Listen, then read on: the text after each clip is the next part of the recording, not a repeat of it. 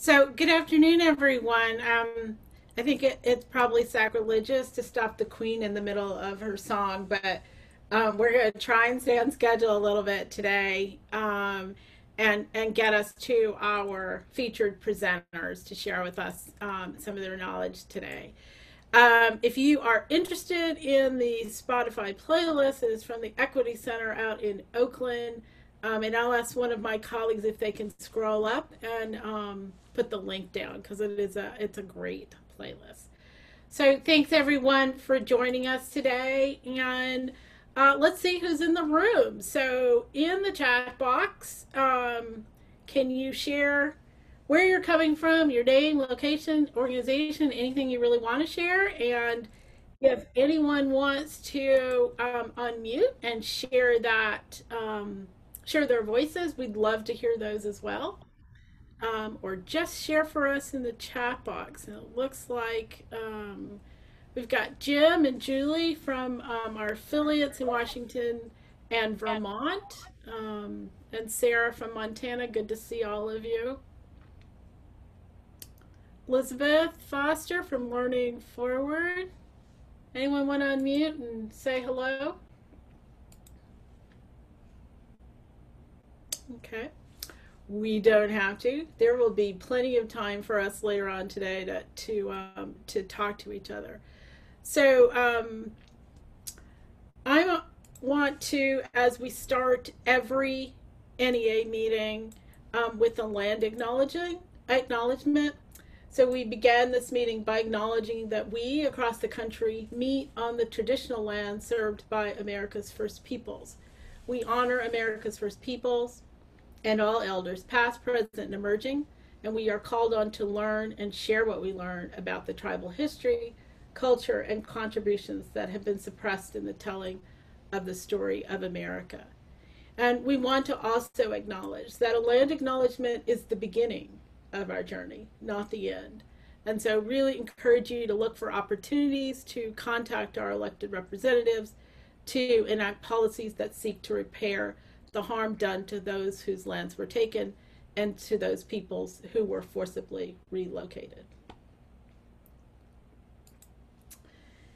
So I'm Andrea Preza, the Director of Teacher Quality here at the NEA. And I am called on today to set the table for today and for a year-long policy forum that we are starting today.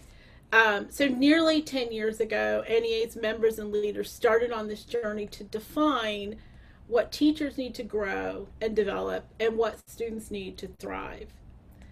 It took many formats. The Priority Schools agenda and the Priority Schools work, which was to support struggling schools and students and families who were struggling, which you'll now see has morphed into our community schools work, which the Teacher Quality Department leads for NEA. What we have found out is that there is a great quote that I love from South America, nothing about us without us is for us. And we found that to be very true about teachers, that little about what they did in their daily professional lives did they have impact on or any voice about. So NEA started the Commission on Effective Teachers and Teaching. And there were structures, these were structures looking at structures and mandates that governed the practice of teachers and failed to acknowledge teacher voice, autonomy, and authority. That commission led to us to where we are today.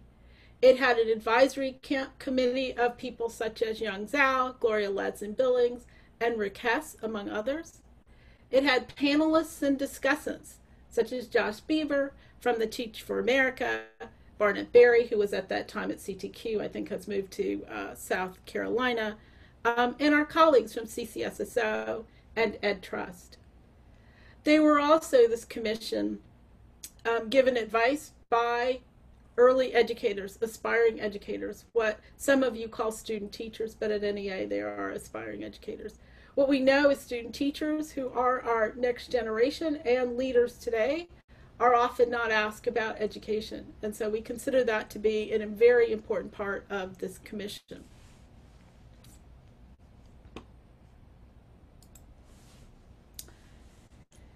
The commission led to a report um, that was the Accountability Task Force report. That Accountability Task Force report helped us define for ourselves, and we hope in part for the field, what it means to be a profession ready teacher.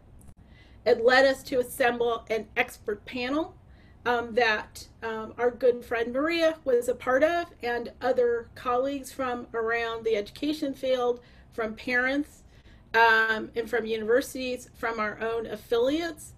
And they wanted to look, and we asked them to look at two things. One, what does it take to support the growth, development, and excellence of teachers throughout their entire career? And what does it take to transform schools and create the environment that supports student learning and educator professional growth? That experts panel studied the continuum supports, came up with recommendations for each career phase, and recommendations for our NEA constituencies and partners. In a minute, I'm going to show you an example of what those recommendations look like. What I think is very unique about this report, and that we keep going back to, and which guides our work in the teacher quality department, is that it had recommendations for specific groups. So what should policymakers be doing about this? What should teachers be doing about this? What should unions be doing about this? And so it was specific in that way, very intentionally. If you'd like a copy of it, you're welcome to either do a Google search for the Great Teaching and Learning Report and put NEA in there and it'll pop up. Or you can also use the QR code on this, and it will give you a copy of the report. This is the copy of who was on the expert panel. We pulled from both our constituencies, people who work for the union or our union members and leaders, and then we also asked for support from our partners out in the field, as well as looking for people from universities to come in and help us think this through. I think that this is one of the early panels for NEA that pulled in more than our members and leaders. And we think those are vitally important. There's so many commissions that I go to, committee groups that I go to that are talking about teachers or talking about educators, and there is nary a practicing practitioner in that room. And so it's really important at NEA that our panels and task force and committees that do work include people who are in the classroom and doing this work every day. But we also want to make sure that we are hearing from our partners, and that's why we really wanted to start this work again, to start thinking about the work that we're doing in light of what we have seen happen over the past 18 months. Clearly, when this expert panel was working, they did not have a pandemic to think about. And thinking about social emotional learning has become a huge piece of what we think is important for teachers. We know that teacher well-being leads to student well-being, and student well-being leads to students thriving. And so we want to start having a conversation about supporting teachers and communities and families that includes the filter of what has just happened to us in the last 18 months and what is continuing to happen to us going forward. So you will find in the report that we look at across the teacher continuum. So potential teachers, what are the supports needed for young people in K through 12 or professionals who are considering a career change? What should policymakers be putting in place? What should educators be thinking about in terms of supporting those young people in high school who think they want to be a teacher? Aspiring teachers, so teachers who are candidates currently in teacher preparation programs, what kinds of supports do they need? We hear from them a lot of pushback on the praxis and on EdTPA and on other tests and assessments that they need to take. And so helping them understand why those kinds of supports might be necessary, and also encouraging their voice in what would be better to make sure they are profession ready. Emerging educators, who for us are new educators, they've just completed their teacher preparation program, they hold an initial license. They certainly need new and different things than teachers who are accomplished, who have been in 12, 15 years and are feeling accomplished and know how to manage their classrooms and what kinds of supports do they need. The linchpin, or the thread that follows or that connects all of these, is the idea of teacher leadership. And my head's in the way. Teacher leaders are, for us, from the time you start thinking about becoming a teacher. Often we see in lots of programs and districts that you don't get to be a teacher leader until you're an accomplished teacher, until you're 15 or 16 years. For us, and in this report, being a teacher leader starts from the beginning. So our aspiring educators that are part of the Aspiring Educator Program at NEA are already leaders in this area and are helping us think about policies and practices that support teachers and students. Our work at the Teacher Quality Department uses teacher leadership as the viewpoint and the filter for when we decide on programs and policies. What kinds of supports do we need to give all teachers along the continuum so that they feel comfortable at the table and can raise their voice in decision making times. So this is just an example of what you will find in the report. It will go through each of the teacher continuum pieces and tell you, or ask you, support you, make recommendations about what you should be doing depending on your role in the education community. So if these are for potential teachers. If you look at teacher prep programs, we're encouraging them to really host recruitment events. We would want teacher prep programs, and I would actually even expand that to say universities in general should be reaching out to K-12, thinking about what kind of events they can put together so we can target a diverse population to move into the teaching. So you'll find these recommendations for each of the 6 pieces across the continuum, with a specific recommendation depending on where you are in the education community. The report talks about these 5 keys of transformation. And we talk about a passion for learning, and we want to prioritize work that's been handed in, whether or not it's handed in on time, give people the flexibility, and make a culture for more deeper learning for students. Thinking about assessment for excellence as opposed to assessing what's at the end. Why are we designing assessments in the first place? They have more than one goal than to assess students at the end, but they should be used as assessment for changing your teaching practice, for a whole host of things. And are we going beyond easy to score tests and really thinking about what authentic assessment of student work is?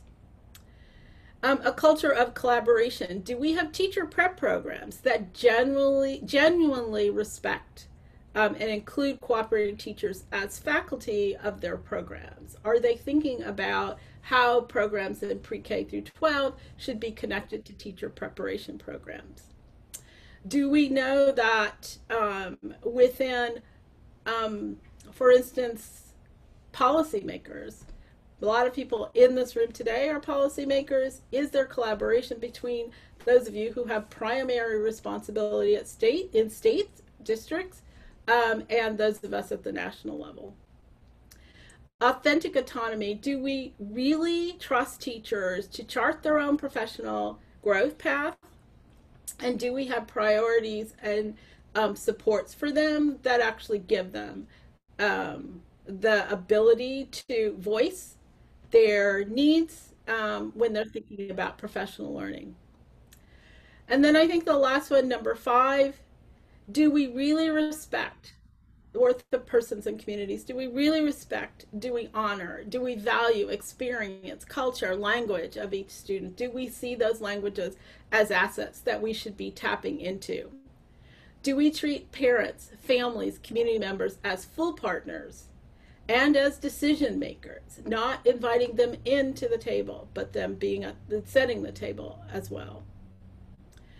Do we understand that each of us is limited in some way in understanding culture and experience? And does this cause us to open our own reservoir of empathy and caring for others? And do we do this with grace? We need to have all 5 of these keys in order to transform our profession, schools, districts, initiatives, and make sure that our schools and districts are designed in a way that all students thrive and all families and communities feel valued. I'm going to actually skip this and move on to our presenters today, because I know that what they have to share with us is really important. So Anne, I'm going to turn over to you. Good afternoon, everyone. It's really good to see all of you and to see some new faces and some old friends. It is my privilege to be able to introduce our presenters for today. And our first presenter is Maria Heiler. I have personally known Maria for over 15 years.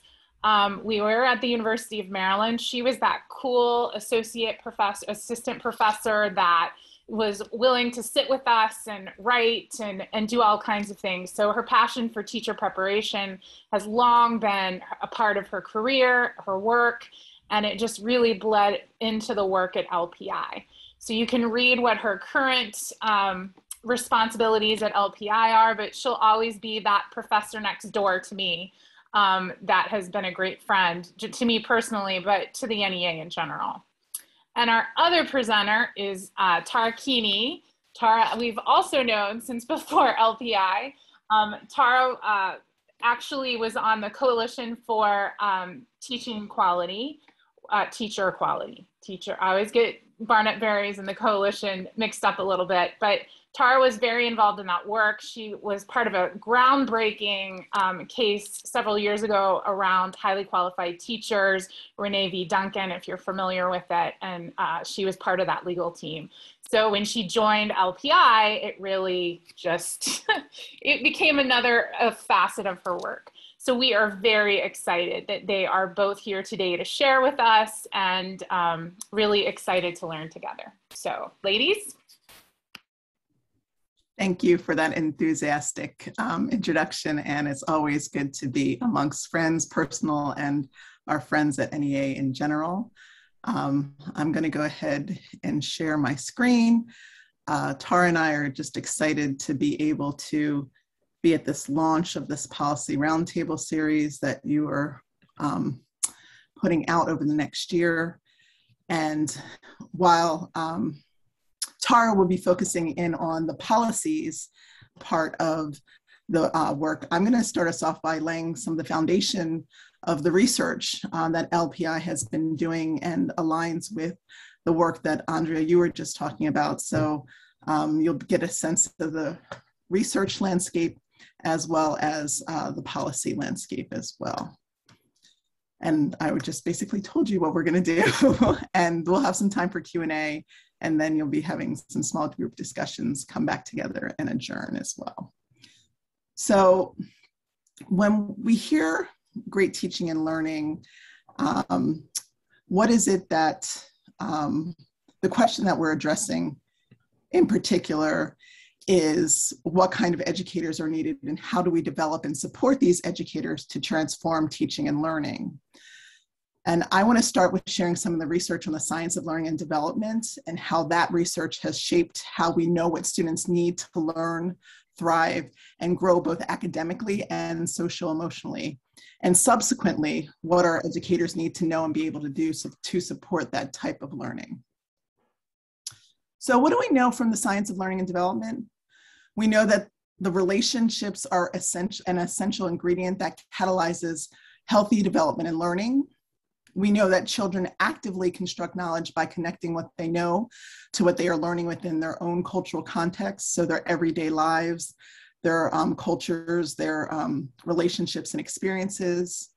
And related to those two principles is the knowledge that learning is social, emotional, and academic. So we can't be developing teachers that just say, I want to teach math, not kids, right? All those are dependent on one another. And we know that students' perceptions of their own ability influence learning. And we know that adversity affects learning, and that effective schools must be trauma-informed and healing-focused, and that our educators must know those practices as well. So taking these principles into consideration, we can see clearly what students need to learn, grow, and thrive. First, students need positive learning environments that include supports for positive, trusting relationships, physical and emotional safety, and a sense of belonging and purpose for each and every student, no matter what their race, gender, country of origin, religion, or any of their social identities are that they bring to these spaces. Positive learning environments also include classroom communities with culturally competent teaching practices that help teachers know their students well and address stereotype threat. And that goes back to the principles of relationships, as well as the connection between social, emotional, and academic learning, as well as students' perceptions of their own ability. In addition to positive learning environments, students need rich learning experiences that build on their prior knowledge, offer relevant, engaging tasks, enable inquiry, acknowledges neurodiversity, and offer UDL supports, eliminates stereotype threat, replaces competition and comparison with collaboration, supports growth through feedback, reflection, and revision, and teaches metacognition, cognitive strategies, and learning to learn.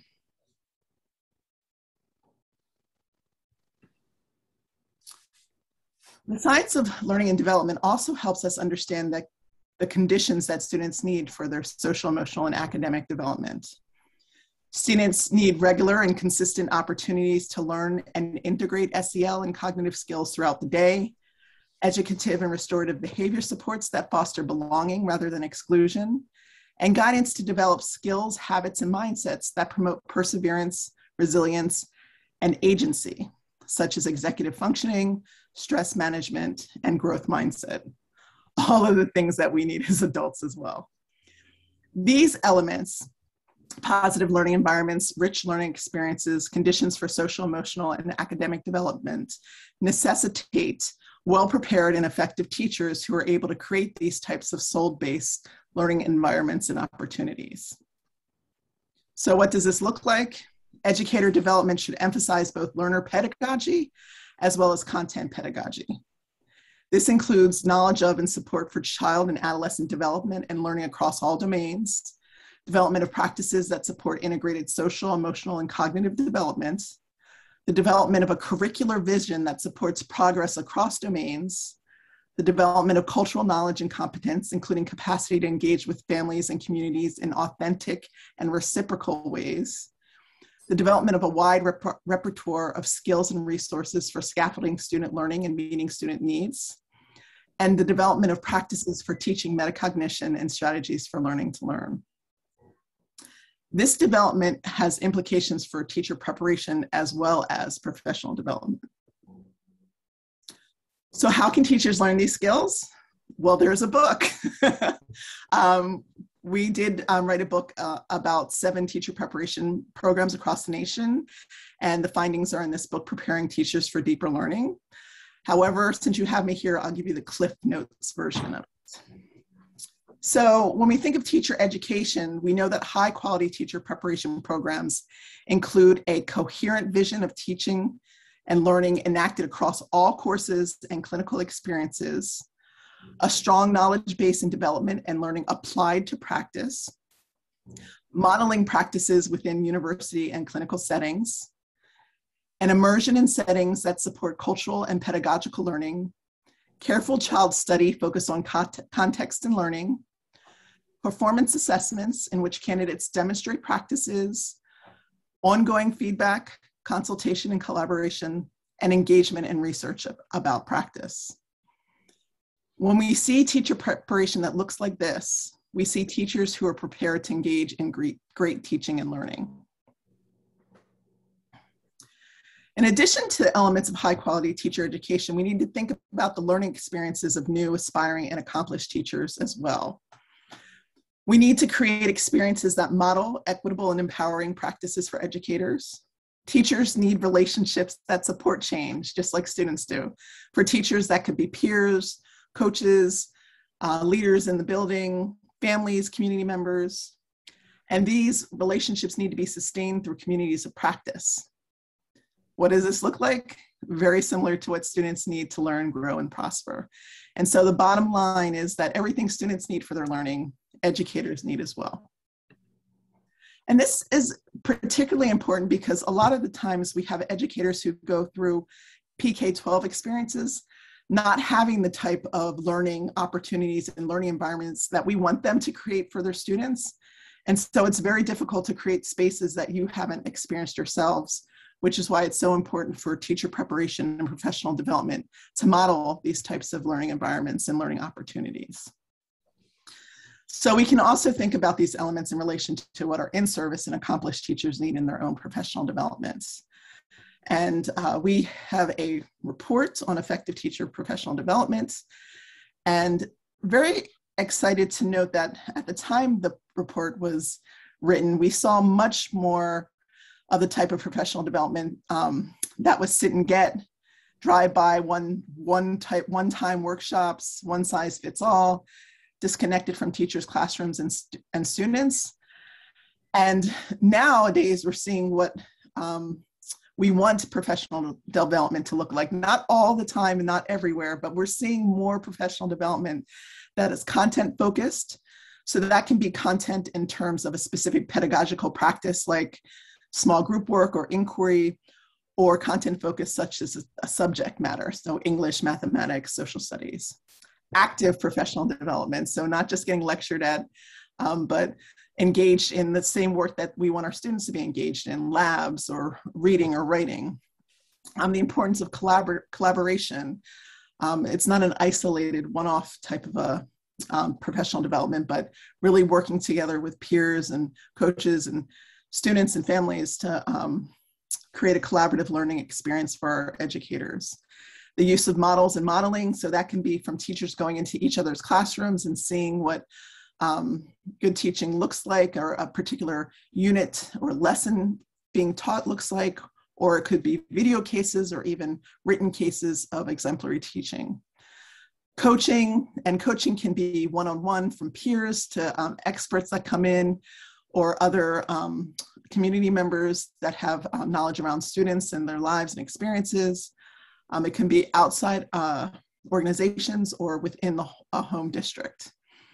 And then we find that effective professional development includes feedback and reflection, and the time to have an iterative cycle of trying things out, receiving feedback, and reflecting on the practice as well.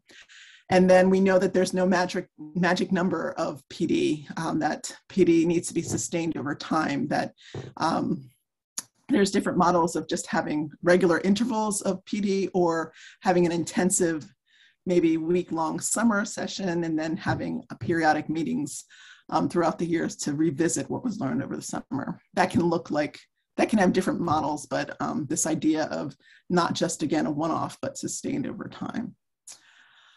So I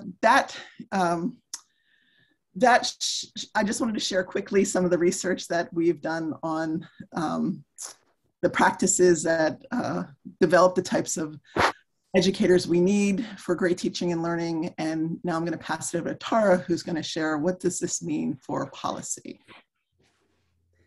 Thank you, Maria, so much for setting that research foundation for us, and Andrea for setting the table for this conversation and really reminding us of the importance of the Great Teaching and Learning Report, and how it continues to be relevant today, even as we're in the shifting landscape of the pandemic.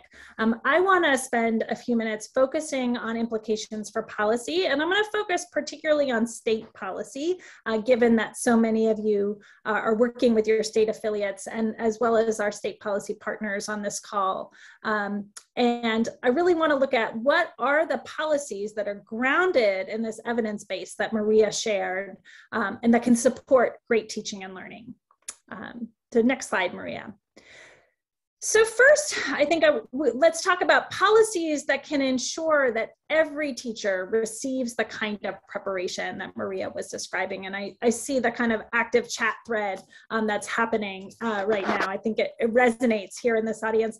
At the Learning Policy Institute, we really think about this as having two essential aspects of a system of high quality preparation. We think about it as two hands clapping. On the one hand, state policies can function to guide high quality practice, while on the other hand, strong preparation systems will also support broad access to that high quality preparation, right? So on the state system side, that means having strong standards that reflect what we know about how people learn, performance assessments that assess what educators can actually do in practice, accreditation and program approval systems that look at what programs are providing and what candidates are learning, and data systems that reflect the recruitment, distribution, and retention of qualified educators, and of course, induction systems that support candidates into the field as novice educators. But having those strong standards and that strong system is only one part of the equation. And I'm thinking about Jim's comment here in the chat. If there are backdoors into teaching that enable districts to hire teachers who haven't had the benefit of that high quality preparation and haven't met the standards that the state has set, and with the shortages we're seeing all over the country right now, that is a challenge that many, many states are facing. So we need the other hand clapping too, the policies that will ensure broad access to high quality preparation. And that means in large part supports to make teacher preparation affordable. We can't ask candidates to take on huge debt to enter a profession where they're going to start with average pay that's on average 20% less than other college educated professionals, and that grows to 30% by mid-career. And this is especially important, I'd say, for candidates of color who are on average taking on greater debt burdens and feel the impact of their debt more heavily. So policies like service scholarships and loan forgiveness programs are essential to broadening access to the profession. You know, that notion, a promise really, that if you commit to teaching in a high need school for a certain number of years, we will pay for your education, right? And alongside this, policies that support high retention pathways into teaching. I know NEA has been a strong champion of teacher residency programs, as well as grow your own programs that provide that intensive high quality clinical training. And we need policies that support strong partnerships between schools and districts and their educator prep program partners, as well as strong mentoring and induction for novice teachers. Next slide. So on that kind of first hand clapping, right, we're seeing states really take this up with a multi-pronged approach. I'm going to use California, my home state, as an example. So over the past decade or so, California has worked to really update its standards and strengthen and align those standards to guide high quality practice, right? And they've incorporated whole child policies that are really grounded in the research that Maria just shared.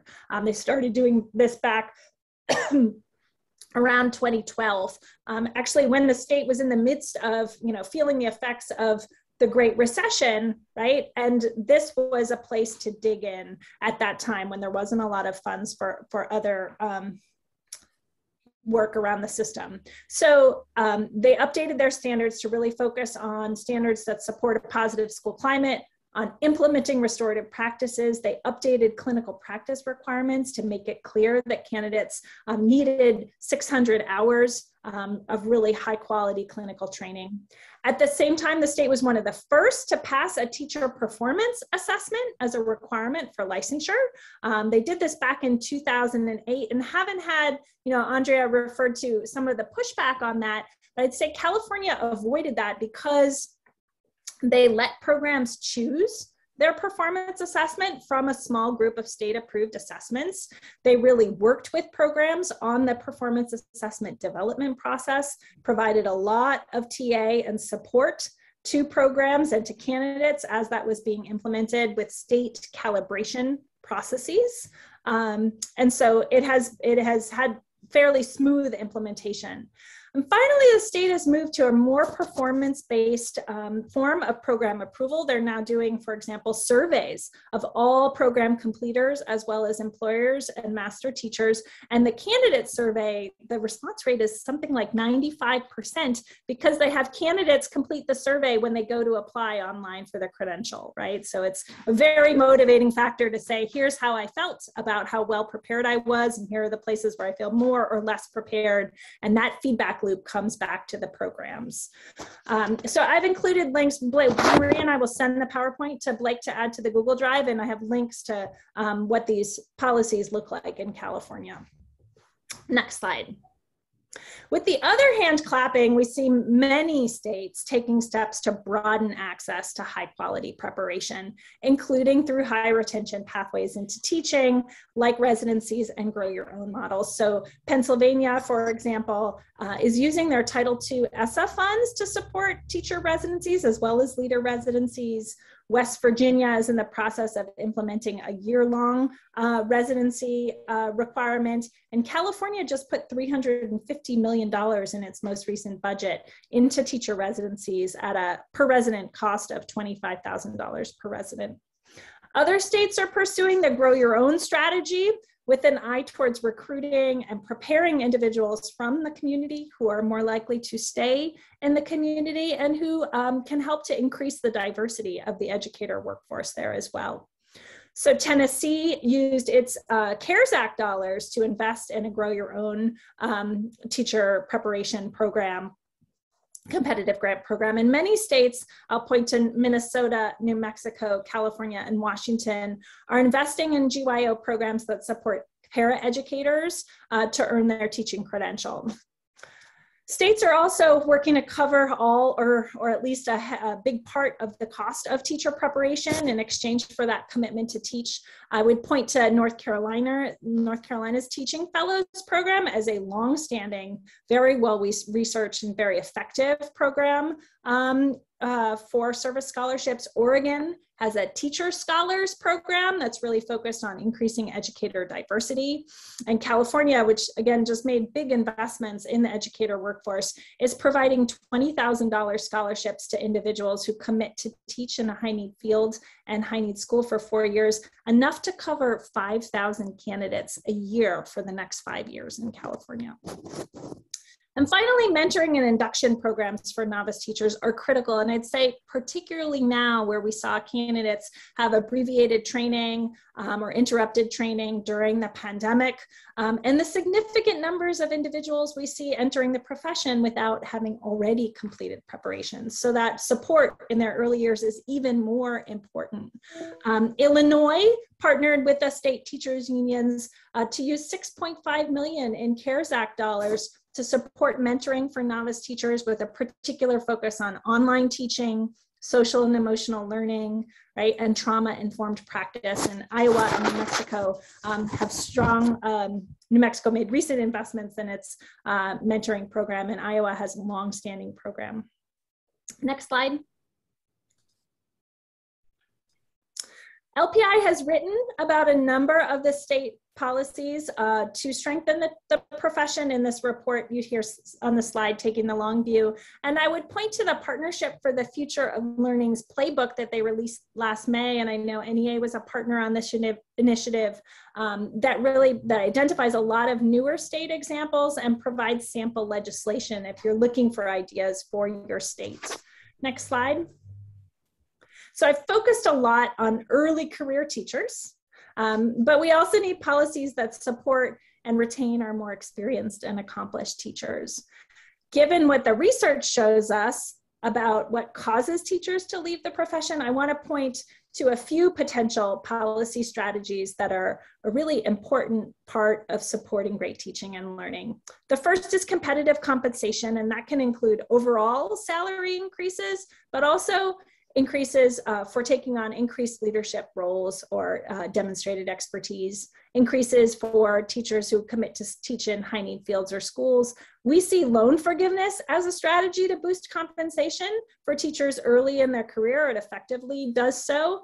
And then I just want to call out, we're seeing huge staffing shortages across the country. And so compensation for subs that will actually attract and keep subs in the pool is a huge need right now, and is really critical to supporting that culture of teaching and learning, right? If you're constantly having to cover your colleagues' classes and dealing with that stress, right, it's hard to do your job, and it leads to much higher levels of burnout. And I think we're seeing that all over the country right now.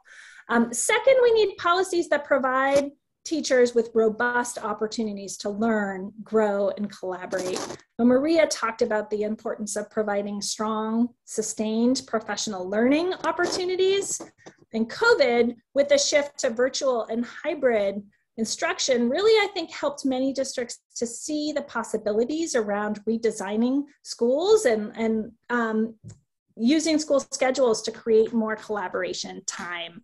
So I hope that this will be something that comes out of the pandemic that really sticks here. And I think we're seeing that play out in some places in master schedules.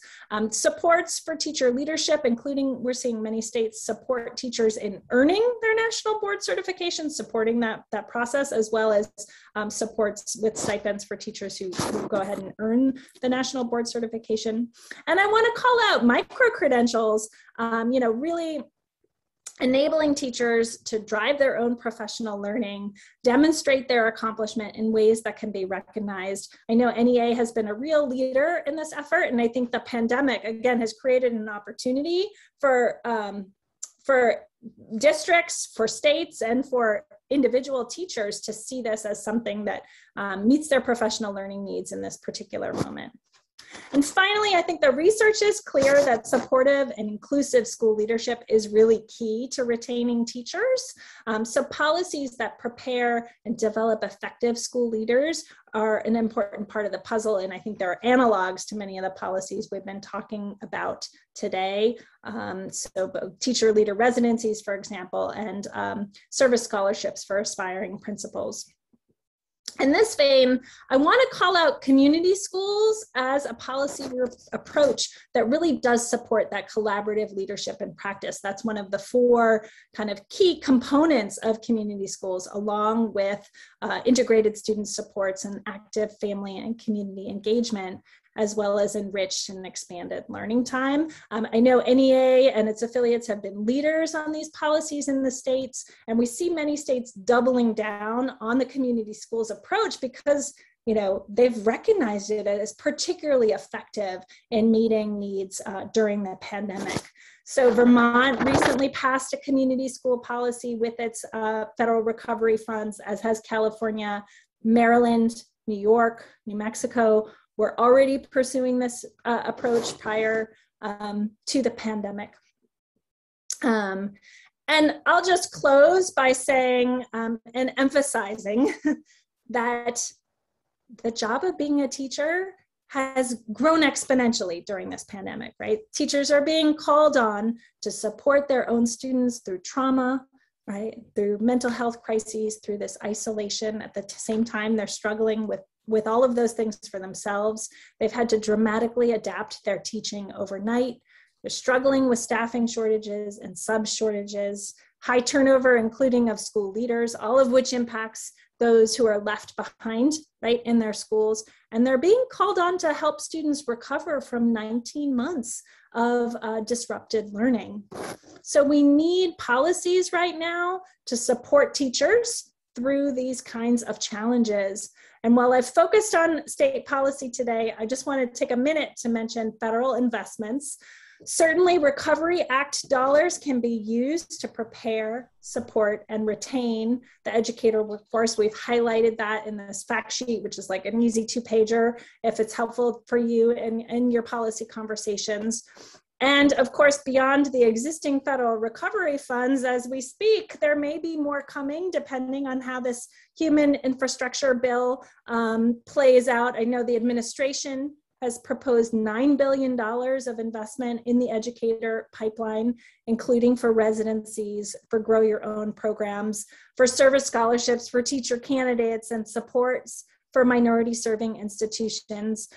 So fingers crossed that we'll have more supports from the federal government to be able to do this work at the state level. Maria and I have included our contact information on the next slide, and we'll drop it in the Google Drive. Don't be shy about reaching out to us if we can be helpful with your work in the States. And I will kick it back to Andrea or Anne. I don't know who is facilitating the Q&A, but thanks so much for having us. We're really excited to be part of this conversation today and the forum going forward. Thanks so much to Tara for kicking it over to me. Okay. Andrea put it in the chat box, and ladies, you provided us so much context. We really, really appreciate that to really, strengthen this conversation. Andrea put in the chat box, if we want to use this opportunity for everyone who's here, what questions do we have about what we've heard? I've seen some comments in the chat box about the great things that are going on in, I think it's Vermont, Juliet, and what you all were able to do to support alternative routes. But also, what else is going on out there? When we really think about what Tara and Maria presented to us, and Maria, thank you too. What else is going on out there that we can use and we can help to support, or questions you have? Folks along the career continuum. And feel free to grab a mic, or you can drop it in the chat box too.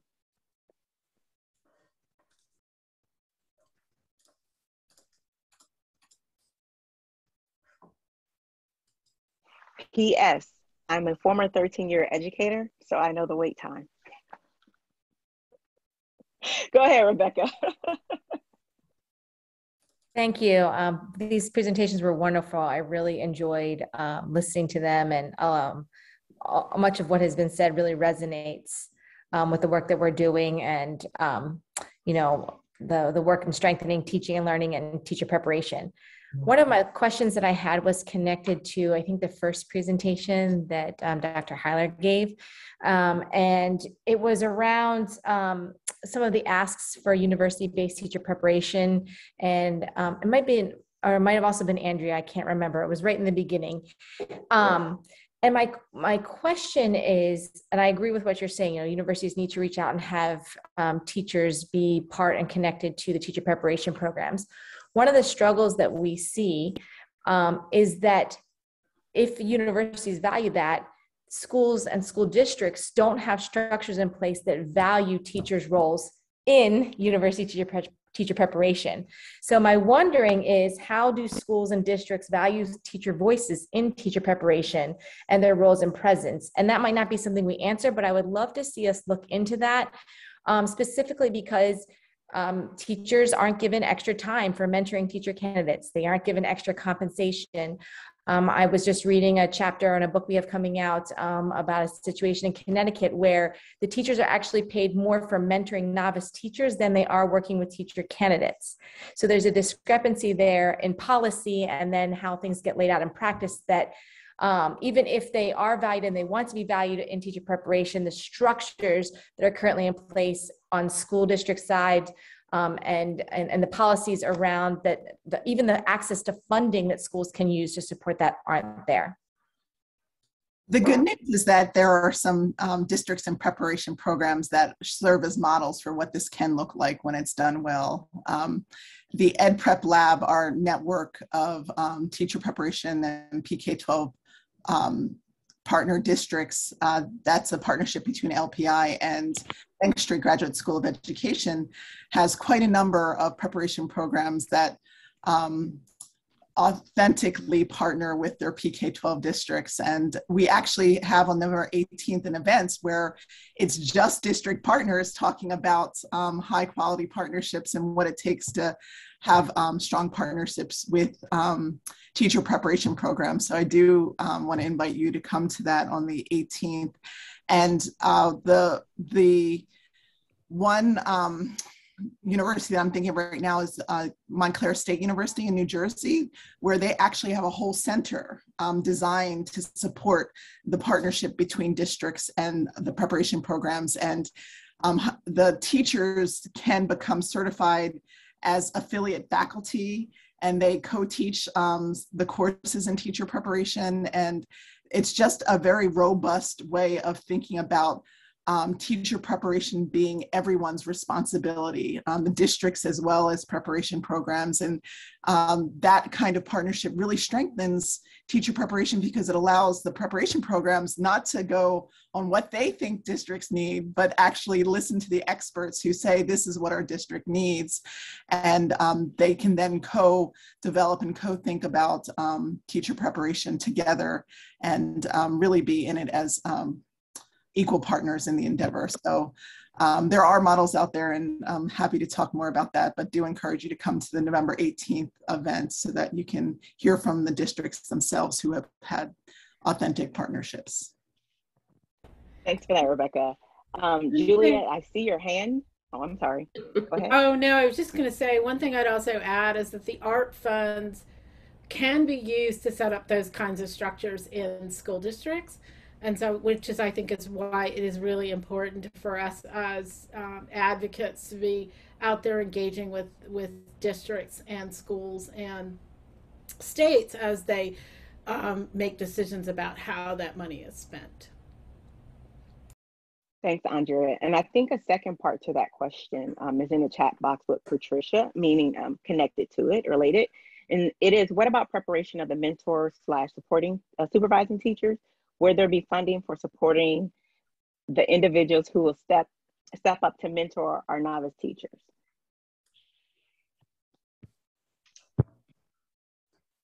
Yeah, I mean, I think to Andrea's point about ARPA funding and the federal recovery dollars, there's a lot of flexibility in those funds. And I'll drop it in the chat here in a minute. The U.S. Department of Education put out guidance last May on how those dollars can be spent. And I'll point you to a particular question there where they really laid out how they can be used to support the educator workforce, both on the preparation and recruitment side, but also for the existing educator workforce, including the strong partnerships between districts and educator preparation programs, and supporting the existing workforce, including in their roles as mentor teachers. So it's just good stuff, and you could take it into a conversation with your district and point them to what ED themselves have said.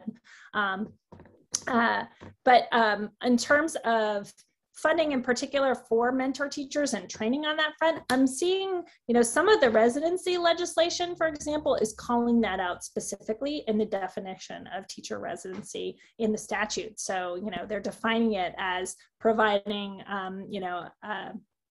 that residency working alongside an accomplished mentor teacher, right, who has training and who is compensated for taking on that role. So it doesn't, define the specific amount, but it makes it clear that it needs to be compensated. So I think it can happen through legislation as well.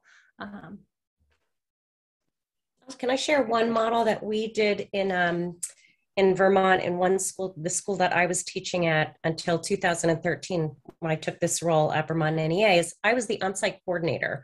So in Burlington, right outside of Burlington, there are 5 different schools that have teacher ed programs. So for the middle school, in many schools, it's the principal that, is the contact for placing student teachers. She did not do any of it. It was my role, and I got paid a stipend because we also looked at this as a resource for the students in those classes. So I did I co-taught the seminar with the university professor. I did all the student teaching placements. They had to interview the teacher. I talked to both of them to make sure it was a good fit. If there were issues, they knew where my classroom was.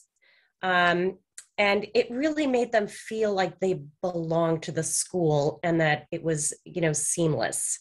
And one of my colleagues took that role over. So it's still a model that has gone through, but it hasn't spread beyond the middle school in that one school.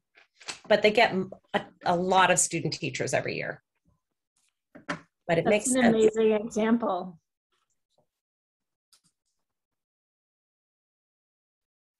Thanks so much for that, Julia. Tara's spot on. That is an incredible example. And we definitely have to think about ways that we can, expand that and really scale it up, and have these conversations. That's why these sort of events are important, to be able to have these conversations.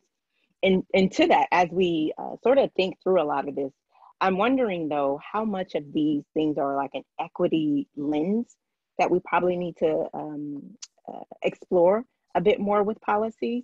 And so I guess for the group is, how can we use that to, an equity lens to better shape our policies to support all of these things that we're talking about right now?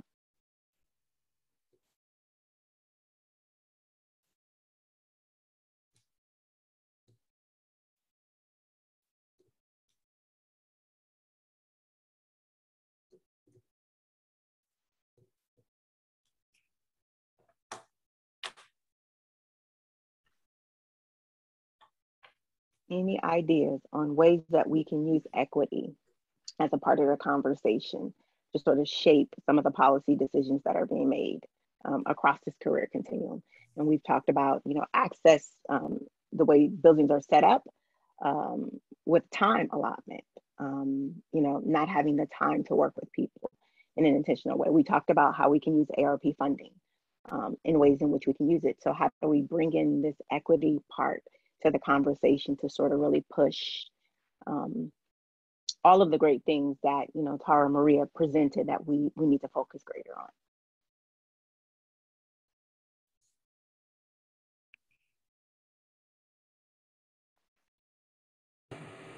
Hi, this is Idalia Schumann with Kansas. And I think as we start looking at the obvious need for attracting more minority students into the field of teaching, that really is an equity piece where, of course, I believe that we need to make sure that we have quality supports for their success through that teaching continuum, from maybe even through your grow your own programs all the way through their experience in their ed programs and then for their placements. Thanks for that, Adalia. Definitely, definitely.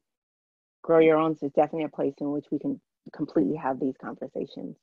I see in the chat box, Casey said more incentives at HBCUs. Casey, do you have an idea of what that might look like?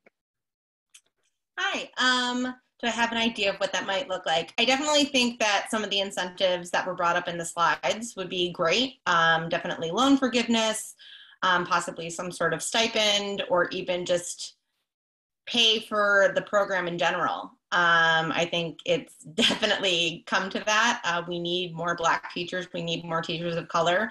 We're not going to be able to support our students of color if we don't have teachers of color. And so it is incredibly important that we fund their education in order to make sure that we have a generation of students who come up from those teachers, and we can continue to have those kids looking at their teachers saying, I want to be a teacher, I want to make a difference. And I think that can do so much and for education in general. Okay, thanks so much, Casey, for that.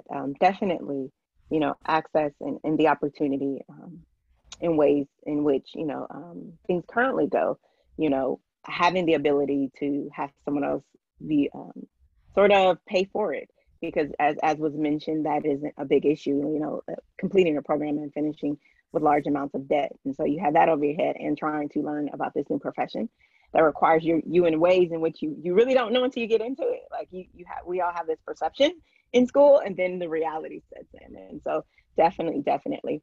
And we see a couple of things in the chat box. And Dana mentioned the opportunity to have experiences in different settings, which is definitely important too. definitely a big part of the conversation. I am going to say we're going to record all the information you have in the chat box. And if any of these questions come up for you all, or if you have ideas or examples of it, feel free to shoot the email and the information you have, because we definitely want to make sure we keep forward and in the front of our minds the equity lens and what great teaching and learning looks like. And I'm going to kick this off to Anne, I think. Adrian. Adrian, sorry, Adrian. The other A, Adrian. Thanks so much. And first of all, I'd like to say to Maria and Tara, thank you so much for the information that you shared today. You actually made this transformation of teaching and learning sound so easy. Not. But first of all, I do want to thank Maria and Tara for giving us food for thought, food for fodder in terms of what is needed for great teaching and learning, and what state policies are needed to guide the preparation and the high quality practice. So we listened to our experts to give us the information, the nuts and bolts.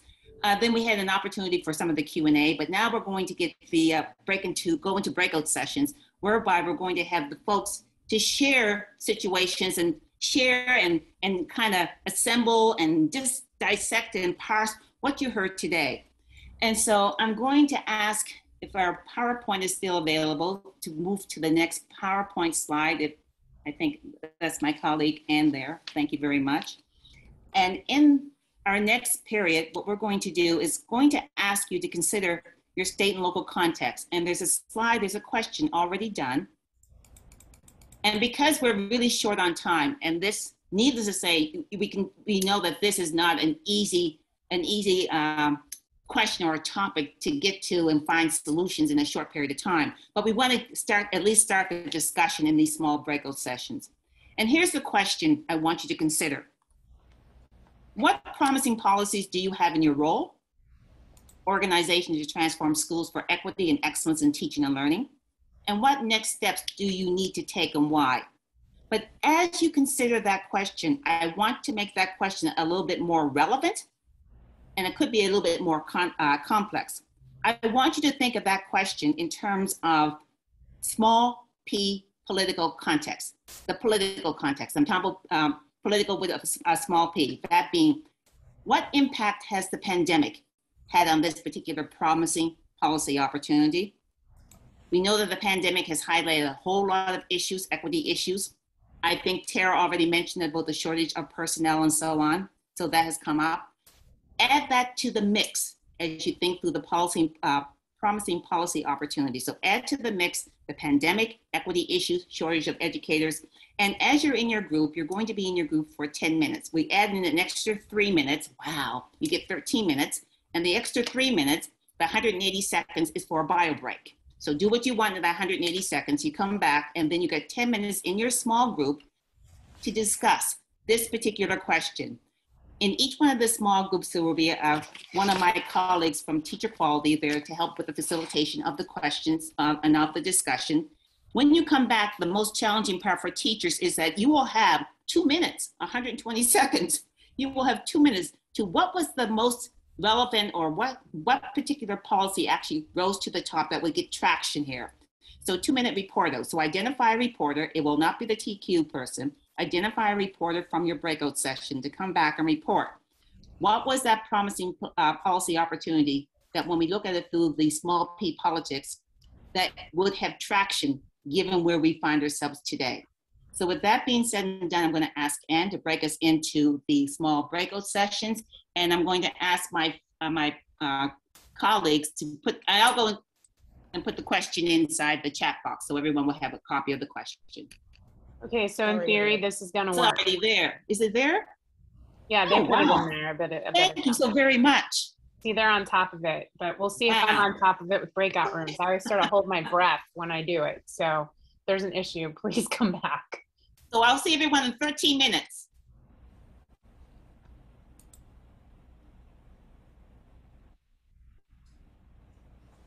One person there, Juliet, and she had a lot to share. So Julie, would you mind sharing the project that you were sharing with Tara and I just before we cut off? And you can connect with Tara afterwards. So sure. So one of my ideas is just, we have a very, you know, our aspiring educator program it's just a really hard one for us to get going in a really meaningful way.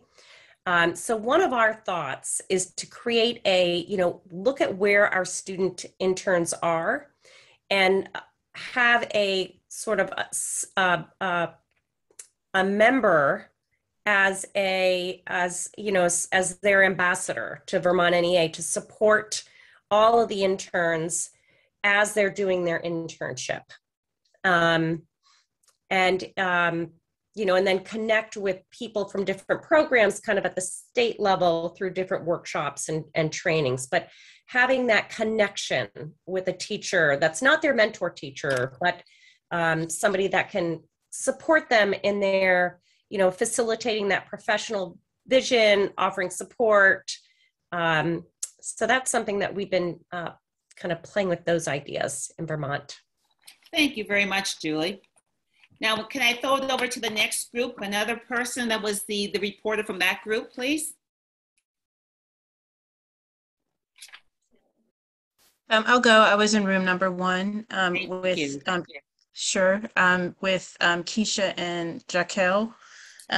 We talked about how the practice that comes before becoming a teacher is inequitable, and that ways to because of the biases in the exams and that it is a gatekeeping mechanism, or seen as a gatekeeping mechanism, and also that cost is a factor. So that's something that Jaquel is actively working on. And also that teachers should be leaders, or seen as leaders from the beginning of their careers, not just when they hit a certain number of years in practice. And that was Keisha's idea. And I talked about how I work with after-school professionals who don't always know what the pathway to becoming a teacher and educator or working in a public school is, but they have the skills. And so working towards finding ways and getting the information to them about how to do that. Thank you very much, Dana. Thank you for reporting out. So is room 2 available? Who from room 2? I think we were room 2. Okay. So I was in a group with Amy and Rebecca, and Amy discussed that in Virginia, there's a focus right now on the lack of nationally board certified teachers in rural areas. So they have a high concentration in other areas, but not the rural areas. And that's where they're seeing a lot of need in schools to have high quality teachers. And so the pandemic has kind of opened this opportunity with a teacher shortage to build relationships with the districts in that area who were hesitant to work with VEA. They are now more willing to sit at the table and have discussions on how they can move that forward. They're also working on matching up nationally board certified teachers with aspiring educators to start them on that process of becoming really highly qualified educators and mentoring them through their early years as teachers. So I think that that's, a wonderful partnership that's out there. In Delaware, we statewide are working on an alternative to the praxis. So much like Jaquel talked about, praxis 2, we are noticing last year we had 1,300 teachers in Delaware who could not pass the praxis 2. And it has a history of people not being able to pass it. Well, we have a teacher shortage right now. That's 1,300 teachers that could have been in the classroom with qualifications that are amazing for educators. Their GP, and we're going to look at their GPAs maybe as an alternative, that if there's another portfolio that they can put together of their work that shows that even if they can't pass the praxis 2, they can still get that. We can get them in the classroom and we can get them teaching, and they can get that teaching license. And then Rebecca we got cut off, but and so she may have to fill in for me, but she has they have 9 essentials for professional development schools, and they have one comprehensive mission. And one of the ones that she was talking about was around anti-racism. And I think she put it into the chat, and that can really, so that it's there for you guys. And I don't know, Rebecca, if you want to jump in because we got cut off right at the end. Sure, I was just sharing, since we've been talking about school-university partnerships, that the National Association for Professional Development Schools released a revised document back in January. So I placed that link in there. And we really, as an organization, placed an intentional focus on equity, social justice, and anti-racism. As an organization, we're creating a structure, or we have created an anti-racism committee dedicated to this work. So that we can look not only internally at the organization and the things that we are doing, but also externally in supporting school-university partnerships across the country in advancing this comprehensive mission. And Rebecca, may I just interrupt for a moment? Sure. Can you put that link into the chat so that we can access that information? Because I'm just very cognizant of time, but could you please put that in the chat because we want to follow up on that? Sure, I did. Oh, you did already. Okay, did it come up? I'll put it up again for you. Okay, then thank you very much. And I apologize for cutting you off, but I'm just trying to get through the rest of them, but thank you. I think room number 5, I don't recall if I said 5 before. Or did I? I think Julie was 4. I think we were 4. So room 5? No, we were 4. I can okay, then quickly. Okay, I'm missing 2 more rooms. 4 can go. She just said that. Okay. All right. So I was with Julianne and Regina, and we were talking about opportunities in terms of the community-based schools, building places and connections with stakeholders, businesses, using the newly found technology that we've learned over the pandemic as a additional resource to connect with other people, but also making sure that we are connecting teachers professionally and personally.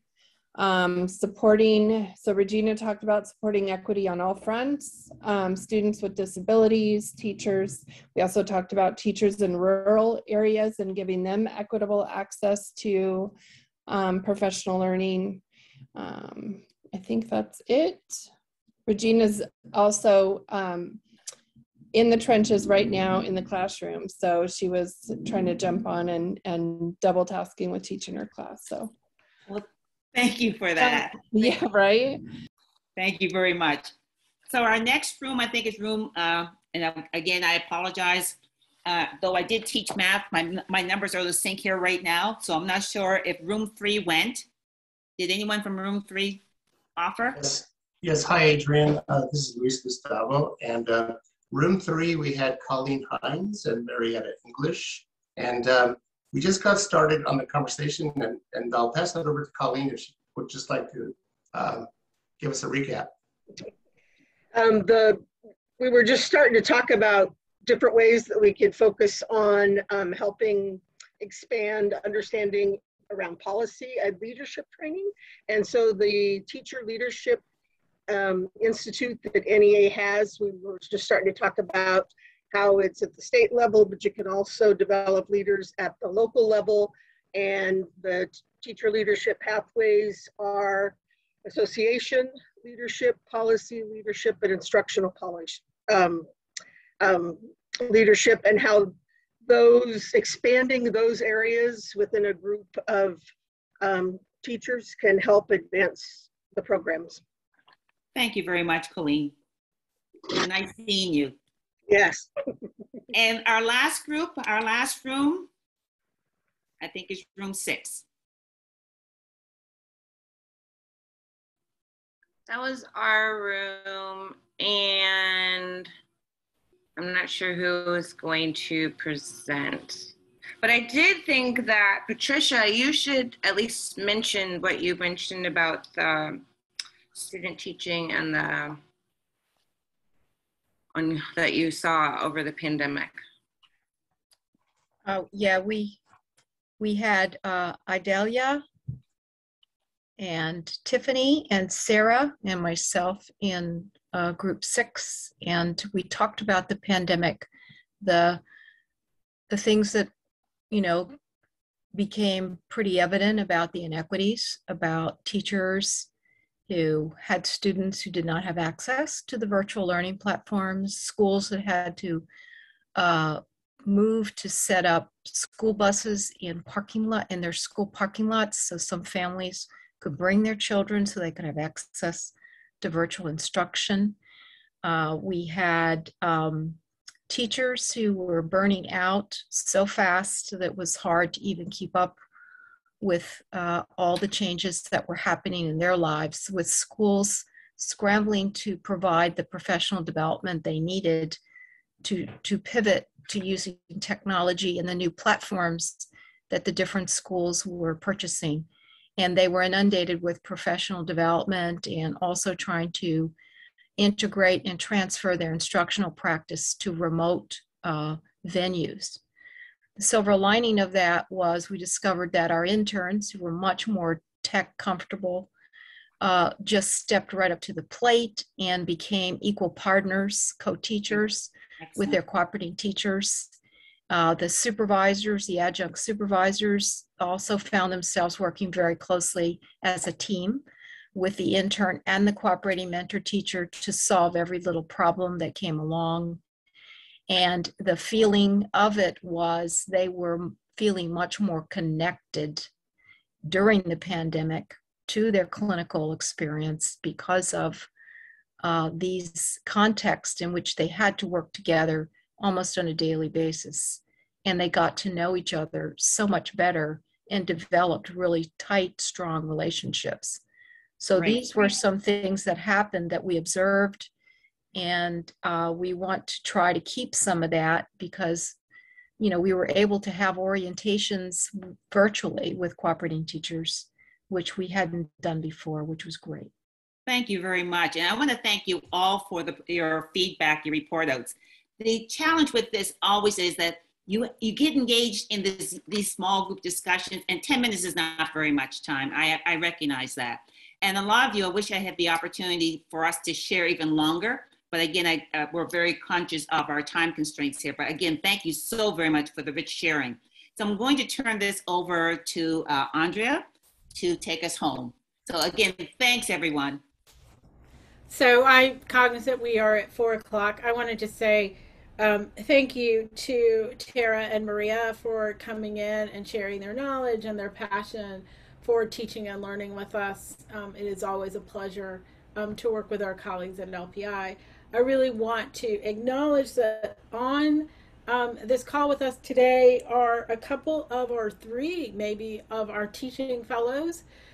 We have 10 to 11 released teachers across the country that NEA is funding, and they are working with their state affiliates to implement professional learning in their states, and we'll be taking all of that great knowledge back to their classrooms next year. But we are so enjoying working with them this year, and I know they are doing really great work.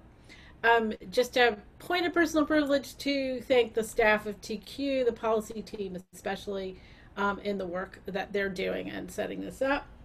I want to let you know that our second roundtable is scheduled for January 25th from 2:30 to 4, and our topic that day will be English language learners. So we will absolutely send out a notice as we get a little closer, but if you're somebody who is opening their brand new planner for the next year and you want to put something on it, you can put that.